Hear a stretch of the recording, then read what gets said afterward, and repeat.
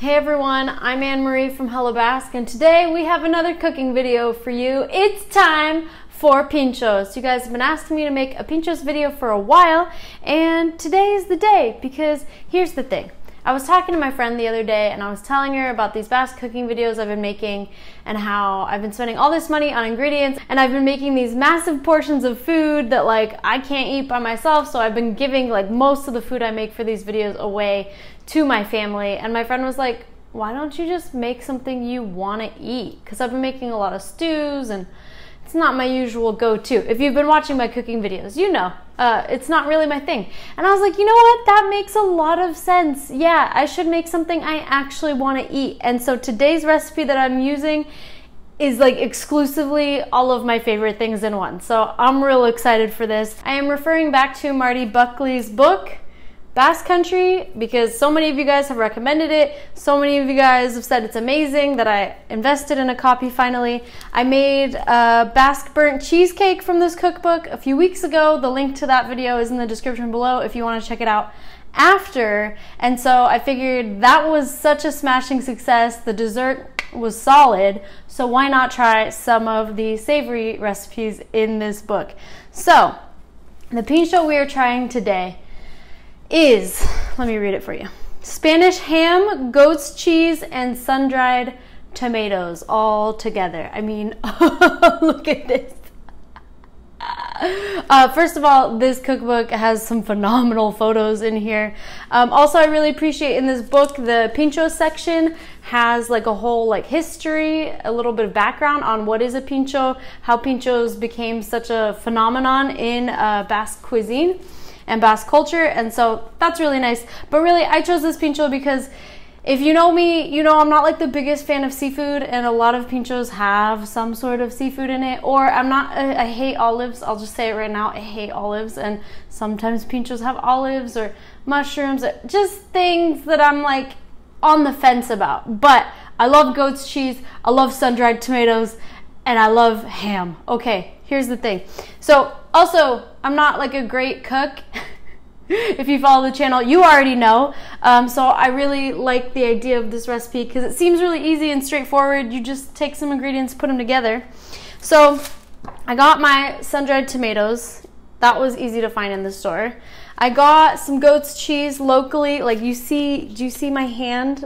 This is tiny because I figure I'm only one person and this thing cost me $5. So we're done with that. And I don't know if it's just my area or what, but I couldn't find any Spanish ham. This recipe called for jamón ibérico specifically, and I was looking for at least jamón serrano as a substitute, but I couldn't find any Spanish ham, so I have to go with the Italian prosciutto. It was I know it's not the same, it doesn't have the same nutty quality, but it was the closest I could find because there's a lot more Italian food in the area where I live than Spanish food. So either way, I think it's still gonna turn out delicious with my substitution. Last ingredient, we're gonna put all these on a baguette. I got the saddest looking baguette. It's really thin and skinny, and the crust isn't even crunchy.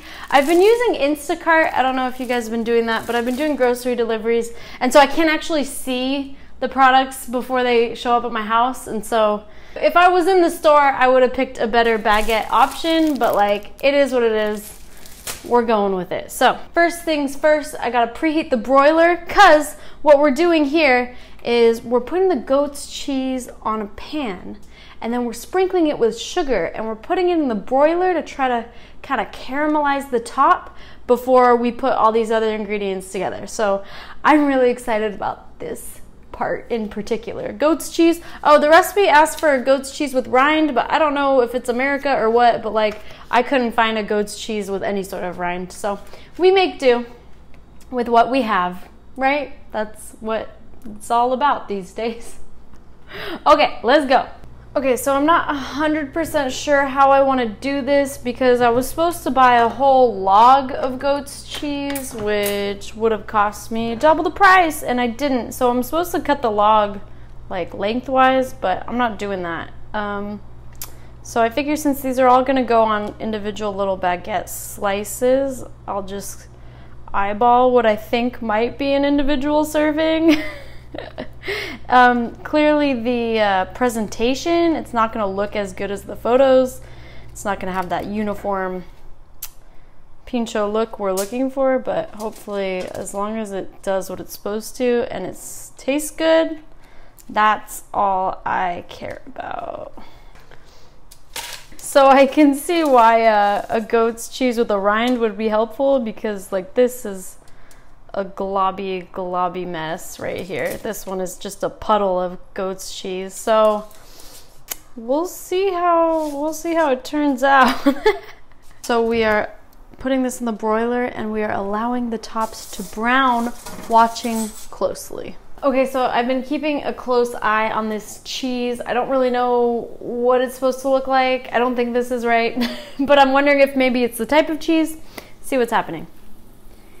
It's like, it's supposed to brown on the top, right? But it's browning on the edges, which kind of scares me into thinking maybe I'm burning my cheese. Clearly it's melted. So I'm gonna take it out.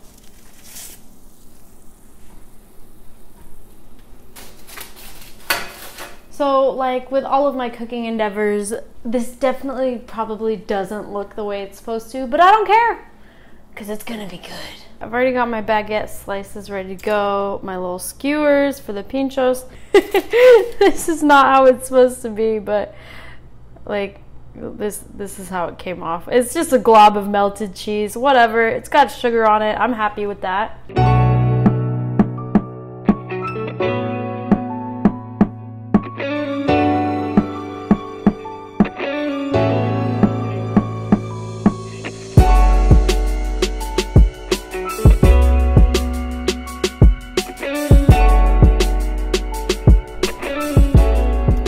So this is what we've got. 4 little Pintxos. Oh, I know this is not what it's supposed to be like, but I don't care. It looks so good. Now for my favorite part of these cooking videos, the eating part. So these are my little Pintxos for today. I will say that prosciutto, I learned today, is a much flimsier ham than jamon serrano.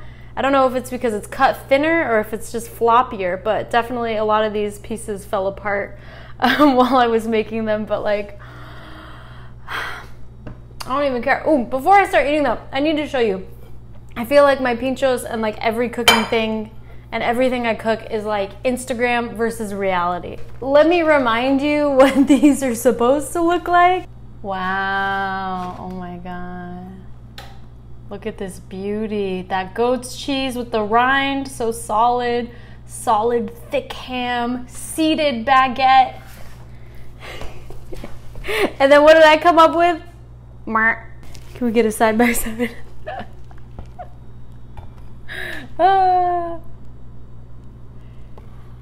Mom, did I do it right? I don't think so. I feel like the motto of my cooking videos should be, well, as long as it tastes good.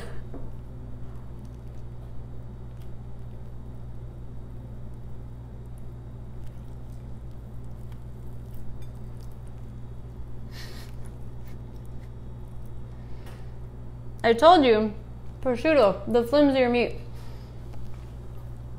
Also, I mean, first of all, this is delicious. This Italian Basque fusion I just made, it tastes like a pizza. This is actually so freaking good.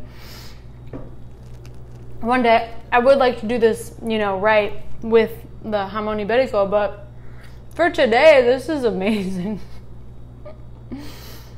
I never know with Pintxos, like, culturally, what's the right way to eat them? Are you supposed to leave the stick in like a club sandwich, you know, to help keep it hold together? Or is that just like for the initial, and then once you have the Pintxo, you just take it out and just let it be a free-for-all? I never know.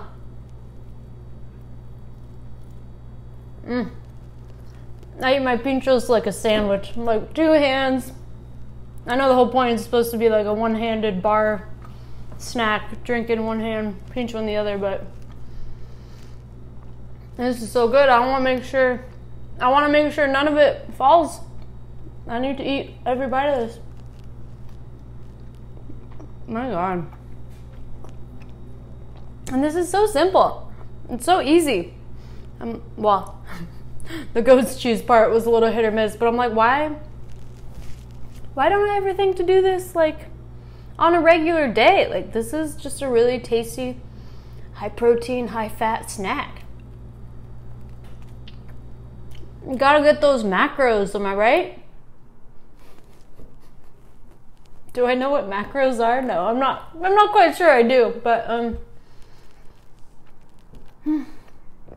this is like close enough to a taste of the Basque Country as I can get. Which is kind of sad because this is, if you were, I wish you could taste this with me because this is like a taste of Italy, honestly. It's like the olive oil, saturated sun-dried tomato, the soft cheese. I got a really like mild goat's cheese, so it's just soft and smooth, and the prosciutto. Is Basque Italian fusion a thing? I know the Basques are kind of purists about their food, but I think that could be a really good thing. I mean, actually, now that I think about it, my last visit, I went to Donostia San Sebastian, like the capital of Pintxos, and I took a Pintxos food tour, and actually one of the stops, one of the bars we went to, we actually had a mushroom risotto. So now that I asked the question out loud, yeah, I think Basque Italian fusion is a thing, because one of the people on the tour asked like, oh, is risotto Basque? And I was like, just go with it, relax, enjoy it. I mean, it was delicious, but yeah, I would highly recommend, if you don't have Spanish ham in your area, to do a little Basque Italian fusion, because with prosciutto, I mean, prosciutto and sun-dried tomatoes is an excellent combination already, so you know it's going to be good.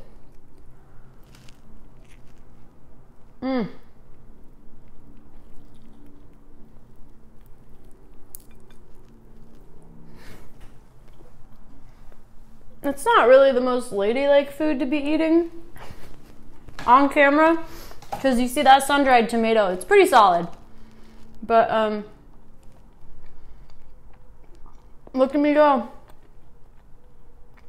I was only gonna have one. This is so good. Okay, anyway, I'm gonna wrap this up because you don't need to watch me sit here just stuffing my face. I can do this in the comfort of my own home with the cameras off. But I don't want to pick up the cookbook again because my hands are all greasy from the ham. But basically, Basque Country, the book by Marty Buckley. If you are curious, there's tons more Pintxos recipes in this cookbook as well. Like, this is just the one that spoke to me and my heart and my personal taste, but it's like all the anchovies and the gildas and all of the things are in here. So I've got a link in the description below to this book if you want to find your own copy and attempt to make your own Pintxos at home, since a lot of us can't be traveling right now and a lot of us are outside of the Basque Country. If you want just a taste of the Basque Country, I highly recommend this book. It hasn't failed me yet. To be fair, I've only done 2 recipes, but so far I'm in love with it. So thank you so much for watching. If you have any ideas of Basque foods you'd like me to make in future cooking videos, I'm welcoming your comments below. And please subscribe to the Hella Basque YouTube channel if you want to see more videos all about the Basque Country, Basque culture, and Basque people. So I will see you in the next one. Thanks for watching. Bye.